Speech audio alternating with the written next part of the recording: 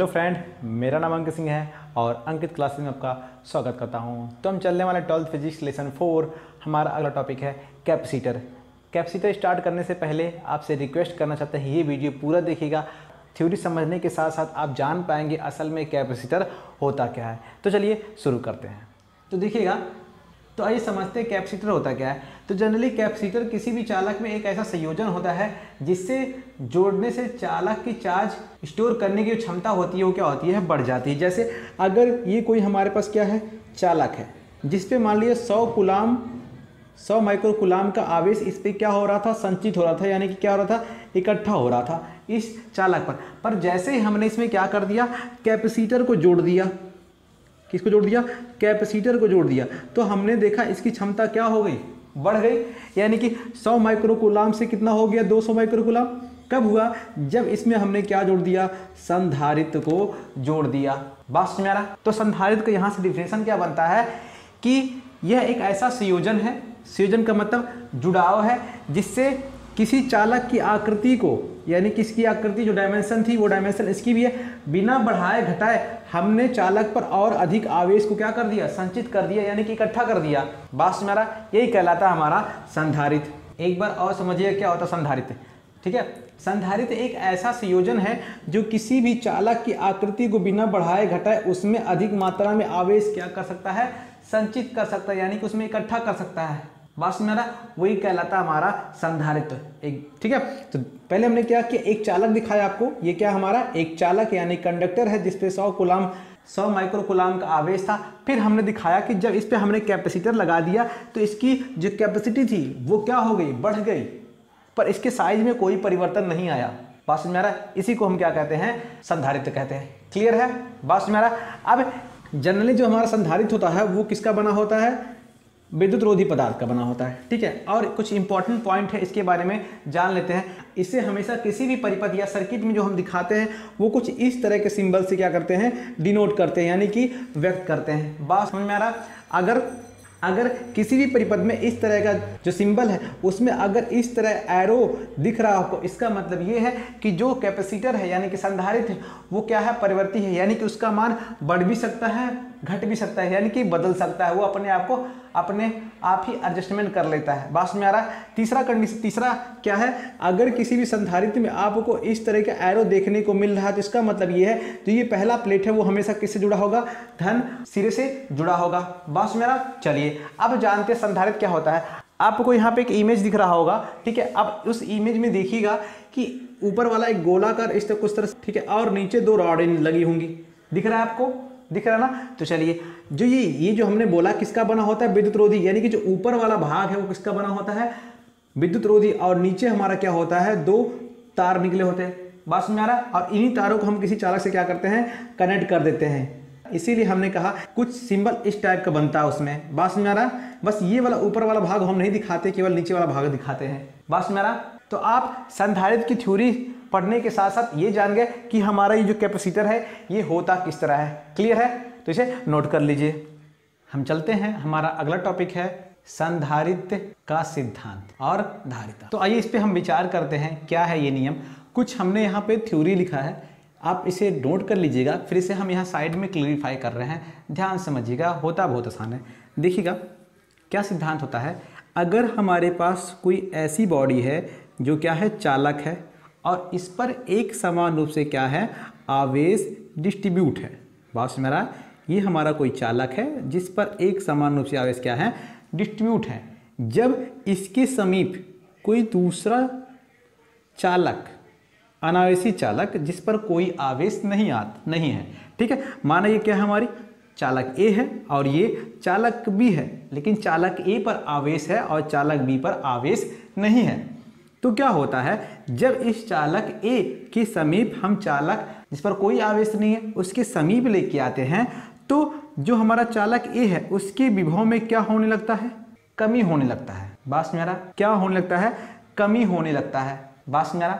फिर अगर बी चालक के सिरे को अगर हम अर्थ से क्या कर दें, कनेक्टेड कर दें, तो प्लेट ए के विभव में और कमी होने लगता है।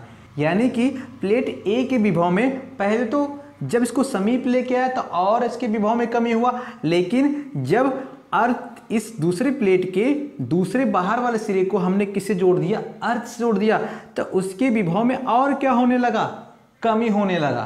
तब हमने देखा कि जो प्लेट ए है उसकी धारिता में क्या होने लगा, वृद्धि होने लगा। जब प्लेट ए के विभव में कमी होने लगा तब उसकी धारिता में क्या होने लगा, वृद्धि होने लगा।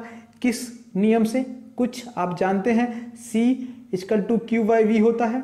अब Q तो हमारे यहाँ कांस्टेंट है, तो आप जानते हैं क्या कह सकते हैं, Q प्रोपोर्शनल 1/V कह सकते हैं। क्या आप C प्रोपोर्शनल 1/V कह सकते हैं। अब यहाँ पे विभव के मान में क्या हो रहा है, लगातार कमी हो रहा है, जिसके कारण इसकी धारिता में क्या हो जाएगी, वृद्धि हो जाएगी। कब इसमें विभव में कमी आई, जब प्लेट B को A के समीप लेके आया तब उसके विभव में कमी आया, और जब प्लेट B के दूसरे सिरे को अर्थ से कनेक्ट कर दिया तब विभव में उसके क्या आया, कमी आया। और दोनों केसों में जब उसके विभव में कमी आया तो उसकी धारिता क्या हो गई, बढ़ गई। यही हमने लिखा यहाँ पे, ठीक। अब इसे थोड़ा दूसरे तरीके समझिएगा, क्या कहना चाह रहे थे हम। अगर हमारे पास कोई चालक प्लेट क्या है, ए है, जिस पे एक समान रूप से आवेश क्या है, डिस्ट्रीब्यूट है। ये हमारा चालक ए है, इसको हमने जब कनेक्ट किया धन सिरे से तो ये चालक होने के कारण इसकी पूरी बॉडी पर एक समान रूप से आवेश क्या हो गया, डिस्ट्रीब्यूट हो गया। बात समझ में आ रहा है। अब हमने क्या किया था, एक अनावेशी चालक लेके आया था जिस पर कोई आवेश नहीं था, जिसको हमने नाम दे दिया, क्या नाम दे दिया, बी नाम दिया। तो हमने यहाँ पे देखा कि जब चालक ए के समीप अनावेशी चालक लेके आते हैं तो इंडक्शन यानी कि प्रेरण कारण इसके पास वाले भाग पर माइनस आवेश और दूर वाले भाग पर प्लस आवेश क्या हो जाता है, डिस्ट्रीब्यूट हो जाता है। ये आपको पहले से पता है, हमने लेसन 1 में पढ़ा था, ठीक है। चलिए अब आगे चलते हैं। तो क्या होगा, अब जब प्लेट बी को इसके समीप लेके आया, प्लेट बी को चालक ए के समीप लेके आया, तो जो ये माइनस है प्लेट बी का माइनस, यानी कि हम कह सकते हैं -QB, वो क्या करेगा, चालक ए के विभव में क्या कर देगा, कमी कर देगा। और लेकिन जो ये प्लस वाला सिरा है बी का, जो प्लेट का जो ये प्लस वाला सिरा है QB, वो प्लेट ए के विभव में क्या कर देगा, वृद्धि कर देगा। बात समझ आ रहा है, क्या बोला हमने, अगर आवेशी चालक के समीप कोई दूसरा अनावेशी चालक हम लेके आते हैं तो इंडक्शन के कारण उसके पास वाले भाग पर माइनस यानी कि अपोजिट चार्ज और दूर वाले भाग पर सेम चार्ज डिस्ट्रीब्यूट हो जाता है। तो प्लेट बी का जो माइनस वाला आवेश है वो प्लेट ए के विभव में क्या कर देता है, कमी कर देता है। और जबकि प्लेट बी का धन वाला सिरा चालक ए के प्लेट के विभव में क्या कर देता है, वृद्धि कर देता है। बात समझ आ रहा है, इतनी बात समझ में आई। अब हम क्या कहने वाले हैं, ध्यान दीजिएगा। अब देखिएगा, हम अगले फिगर में कुछ समझा रहे हैं। ये हमारा हो गया कौन सिरा, ये प्लेट हमने यहाँ बना दी, प्लेट ए हो गया और ये प्लेट क्या हो गया, बी हो गया। जब प्लेट बी के दूसरे सिरे को प्लस वाले को हम अर्थ से क्या कर देते हैं, कनेक्टेड करते हैं, तो ये सारा आवेश, इस प्लेट का सारा आवेश कैसा हो जाता है, न्यूट्रल हो जाता है, यानी कि इस प्लेट पर कोई आवेश नहीं बचता। अब आपने क्या देखा, अभी आपने जाना कि जो ये धन था वो प्लेट ए के विभव में क्या कर रहा था, वृद्धि कर रहा था। अब वो तो है नहीं, तब क्या होगा, क्या तब प्लेट ए के विभव में क्या कमी आ जाएगा, नहीं आ जाएगा, आ जाएगा ना। क्यों आ जाएगा, क्योंकि जो हमारा धन प्लेट पर जो बी पे जो आवेश था अब वो क्या है, अब वो नहीं है।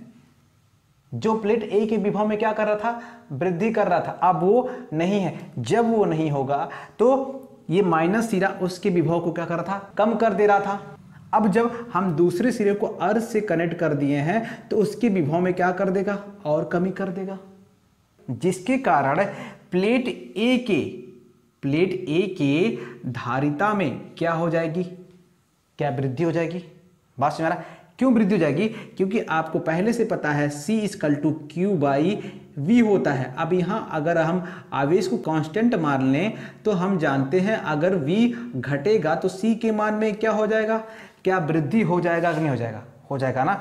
तो वही हमने यहाँ पे देखा कि जब हम इस प्लेट को समीप लेके आए तो इसके विभव में कमी हुआ, लेकिन प्लस जो आवेश था इसका विभव बढ़ा दे रहा था। लेकिन जब उसको हमने अर्थ कनेक्टेड कर दिया, अब वो नहीं है, तो उसके विभव में क्या हो गया, और कमी हो गया। अगर उसके विभव में कमी होगा तो उसकी धारिता में क्या हो जाएगी, वृद्धि हो जाएगी। यही हमारा क्या है, नियम है। बात में आ रहा है? ठीक है, इसे नोट कर लीजिए। अब देखिए क्या कह सकते हैं, अगर जो हमने प्लेट दिया उन प्लेटों पर हमें क्या आवेश दे रहे हैं, क्या, अगर Q आवेश उन्हें हम दे रहे हैं और उन प्लेटों के माध्य जो विभवांतर हो क्या हो जा रहा है, V उत्पन्न हो जा रहा है, तो हम कह सकते हैं क्या, संधारित्र की धारिता, संधारित्र की धारिता C = Q/V। बात समझ में आ रहा है? ठीक है, इसे भी नोट कर लीजिए। ठीक, चलते हैं। हमारे पास एक छोटा सा न्यूमेरिकल है, स्क्रीन पे देखिए, आपको क्वेश्चन दिख रहा होगा कि एक 8 माइक्रो फैरेड के संधारित्र का विभवांतर 20 वोल्ट से बढ़कर 30 वोल्ट कर देने पर उसकी स्थिति ऊर्जा में हुई वृद्धि की गणना कीजिए। ये हमारा सवाल है।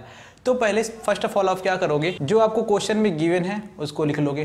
पहले आपको कैपेसिटर दिया है, यानी कि संधारित्र दिया है, कितना, 8 माइक्रो फैरेड, और माइक्रो का मतलब आप जानते हो क्या होता है, 10⁻⁻6 फैरेड, आपने लिख लिया। अब विभवांतर यानी कि V1 का मान दिया है कितना, 20, और V2 का मान दिया है, यानी कि V1 से बढ़ के क्या हो जा रहा है, V2 हो जा रहा है कितना, 30 हो जा रहा। इतनी बात समझ में आ रही है? अब पूछ रहा है कि अगर इतना आवेश देने पर उसका विभवांतर 20 वोल्ट से 30 वोल्ट हो जाता है तो उसकी स्थिति ऊर्जा में वृद्धि को ज्ञात कीजिए। तो आप जानते हो कि स्थिति ऊर्जा में, स्थिति ऊर्जा जो होती है वो क्या होती है, U = 1/2 CV² होता है। बात समझ में आ रहा है? अगर पहले के लिए V1 मान ले तो U1 हो जाएगा, और दूसरे के लिए अगर हम V2 मान ले, अगर हम V2 मान ले तो हमारा क्या हो जाएगा, U2 हो जाएगा। अब इन दोनों को अगर डिफरेंस निकाल लेंगे तो हमें ये पता चल जाएगा उस वस्तु में 8 माइक्रो कूलाम देने पे कितनी ऊर्जा की क्या हुई है, हानि हुई है। ठीक है, या ऊर्जा में क्या हुई है, वृद्धि हुई है। ठीक है, तो देखिएगा, तो हम डायरेक्ट इसी फार्मूले का इस्तेमाल कर लेते हैं। तो हम लिखते हैं स्थितिज ऊर्जा में वृद्धि, यानी कि उसके पोटेंशियल एनर्जी में कितना ग्रोथ हुआ, ये इसकी हम बात करने वाले हैं। तो क्या आ गया हमारा, डेल्टा यू का मान किसके बराबर होगा, जाहिर सी बात है, वोल्टेज बढ़ गया तो उसका स्थिति ऊर्जा भी क्या हो जाएगा, बढ़ जाएगा। तो हम क्या करेंगे, यहाँ से U2 - U1 करेंगे। अब सबकी वैल्यू क्या कर देंगे, यहाँ पे पुट कर देंगे। तो क्या आ जाएगा, 1/2 CV2² - 1/2 CV1²। दोनों में कुछ कॉमन है, उसको हम कॉमन कर लेंगे। तो दिख रहा है 1/2 C क्या है, कॉमन है, तो V2² - V1²। आप सबकी वैल्यू क्या कर देंगे, इस फार्मूले में पुट कर देंगे। तो देखिएगा 1/2 C का मान निकाला कितना, 8 10⁻⁻6। V2 का मान कितना है, 30² और ये 20²। ठीक, U 1/2 और ये कितना है, 8 और ये -6, ये हो जाएगा हमारा 900 और ये हो जाएगा हमारा क्या, 400। अब दोनों क्या करेंगे, दोनों को डिफरेंस निकाल लेंगे। 1/2 इसको काट सकते हैं इसे 4 बार में, बार बार लिखना पड़ रहा है। तो क्या गया, 4 × 10⁻⁻6, इनको डिफरेंस निकालेंगे तो क्या आएगा हमारा, 500। ठीक, अब यहाँ से देखिएगा तो हमारा डेल्टा यू क्या आएगा, 5 चौका 20, यानी कि 2000 आ गया, × 10⁻⁻6।